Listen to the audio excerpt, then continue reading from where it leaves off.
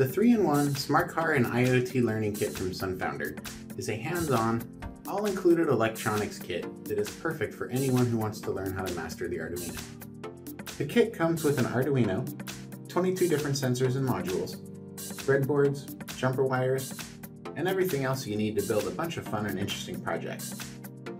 Learn about robotics by building a remote-controlled smart car that can be controlled with an infrared remote controller, or drive on its own and avoid obstacles or follow a line.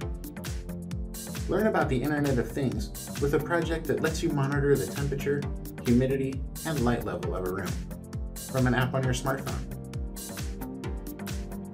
And build a plant monitor that tracks the temperature, humidity, light intensity, and soil moisture, and displays it on your smartphone so you can keep your plants watered remotely. It's a super cool kit, and I had lots of fun building all the projects in it. So click the link in the description below to order the kit from SunFounder.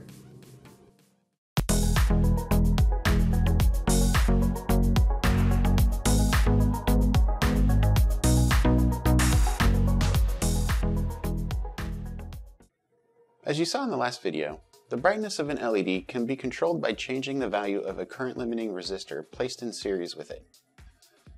But what if you want to change the brightness of an LED in real time, without having to change the resistor? The Arduino can't actually change the voltage it outputs to its digital pins. It can only output 5 volts or 0 volts. To get around this limitation, we can use pulse width modulation as a way to simulate the effect of a changing voltage.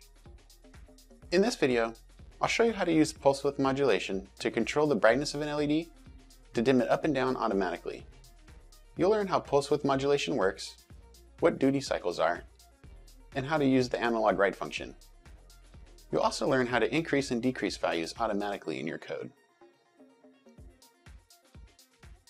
A pulse width modulation signal is made up of short, high-frequency pulses of current. The signal looks like a square wave, with the voltage switching from 5 volts to 0 volts very quickly. On the Arduino, the pulse width modulation frequency is around 500 Hz, so there are 500 of these cycles output each second. The duration of each cycle is only about 2 milliseconds. When we send this voltage to an LED, the switching happens so fast we don't even notice it. It just looks like a constant voltage. The duration of the high part of the signal is called the pulse width. The length of the high and low parts of the signal is called the cycle duration. The percentage of the pulse width duration to the cycle duration is called the duty cycle.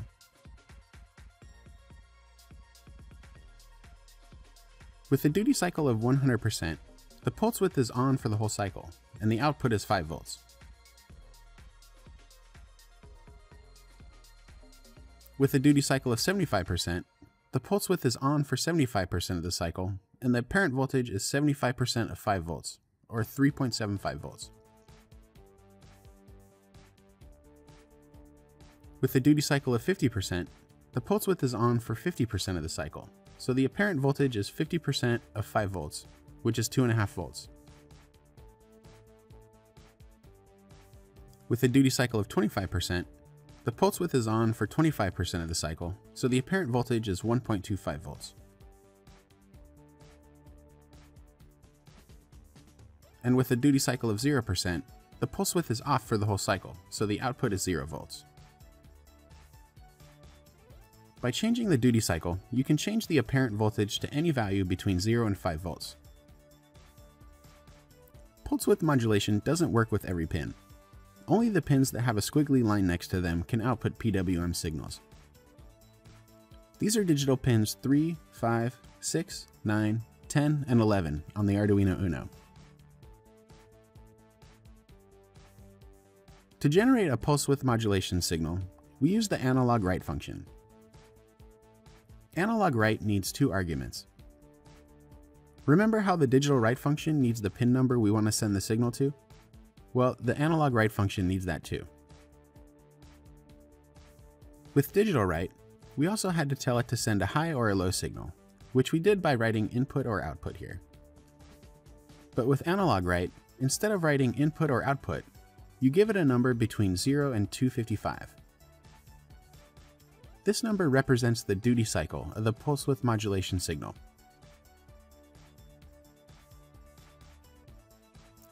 A PWM output of 0 volts corresponds to a 0% duty cycle, so the analog write value would be 0.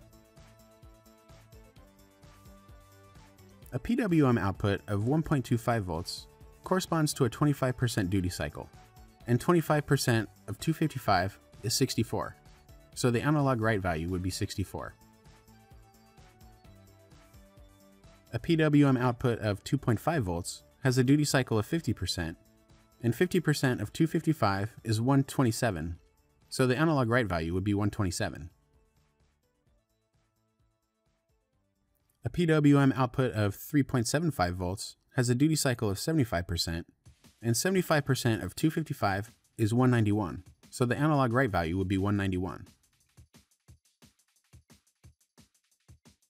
And a 5 volt PWM output corresponds to a 100% duty cycle, so the analog write value would be 255. To find the analog write value that will provide a specific voltage, you can use this formula. Divide your desired voltage by 5, then multiply the result by 255. The circuit to control an LED with PWM is simple. All you need is your Arduino, an LED, and a current limiting resistor. Anything from 220 ohms to 1 kilo ohm will work fine. Here I've connected the anode of a yellow LED to a current limiting resistor. The other side of the resistor is connected to pin 6 of the Arduino. And the cathode of the LED is connected to ground. We're going to make this LED fade up and down from off to full brightness like this.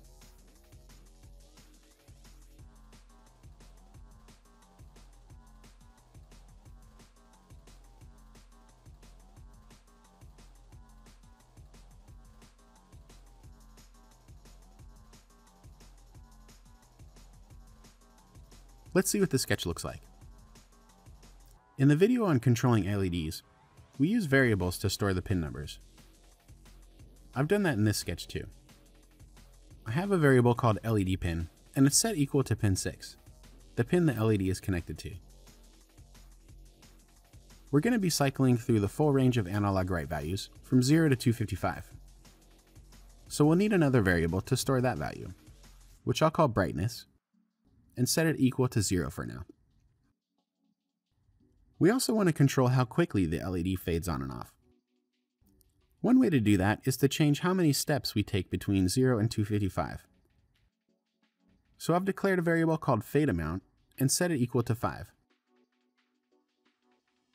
In the setup section, we have to use the pin mode function to set the LED pin as an output.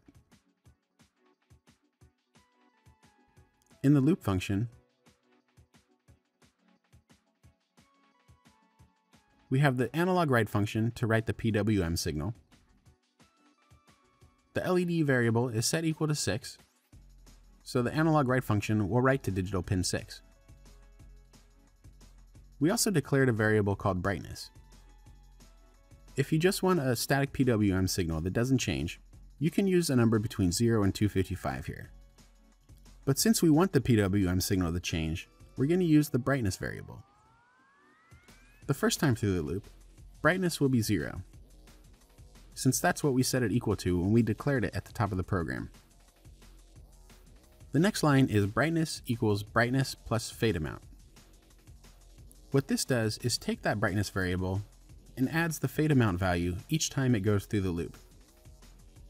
We declared fade amount equal to 5. So this will make the brightness variable increase by 5 each time through the loop. Now we get to an if statement.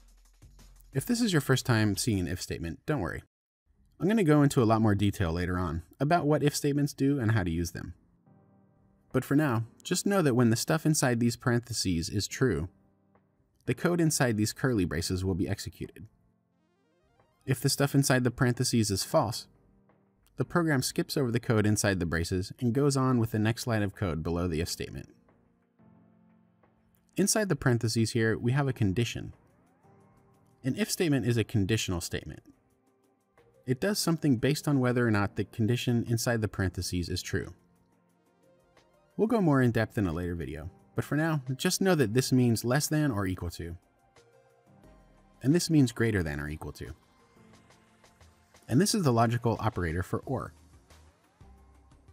So this line is saying if the brightness variable is less than or equal to 0, or the brightness value is greater than or equal to 255, enter this block of code and execute it.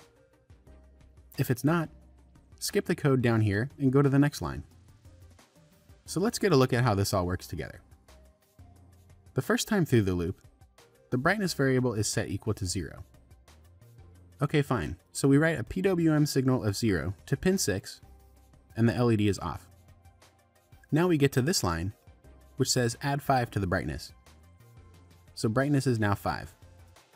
Then we get to this line, where we're asked, is brightness less than or equal to 0, or greater than or equal to 255?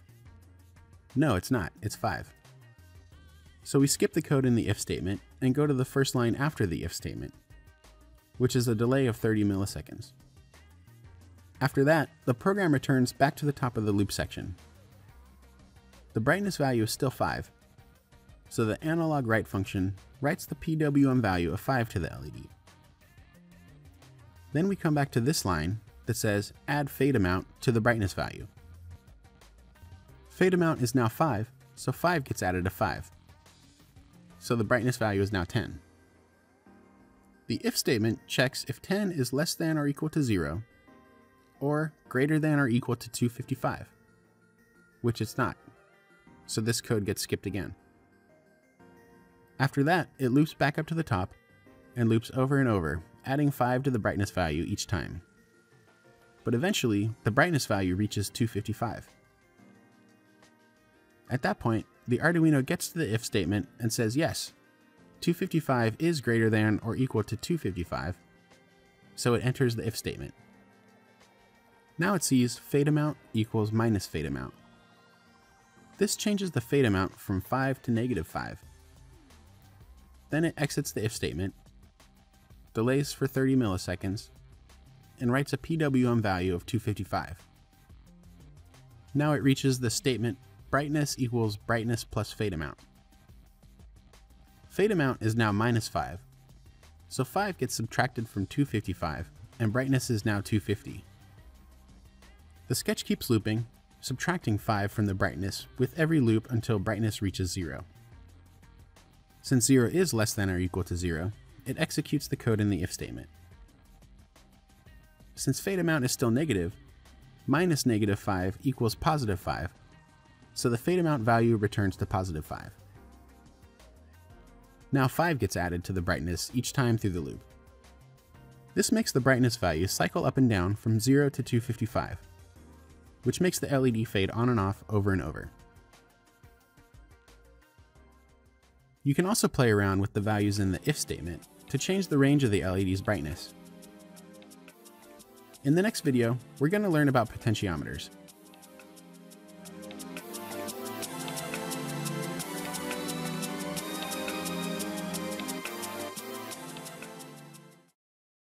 SunFounder is my go-to source for sensors, modules, and other parts for the Arduino and Raspberry Pi.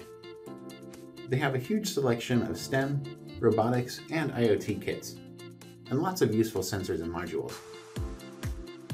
Every product has an online tutorial with wiring diagrams and example code. They also offer free shipping on all orders, with no minimum. Give them a try at www.sunfounder.com next time you need to order some parts.